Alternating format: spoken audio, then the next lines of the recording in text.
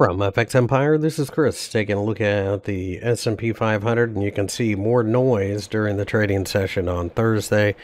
A lot of concern out there about what the Fed's going to do, and as a result, I think what we've got here is a situation where we are going to chop accounts up. So be very cautious about your position size.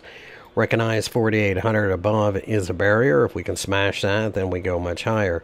Underneath, you have the 50-day EMA and the uptrend line both offering support. But like I said, be very cautious in this type of environment. It seems like nobody really knows what to do.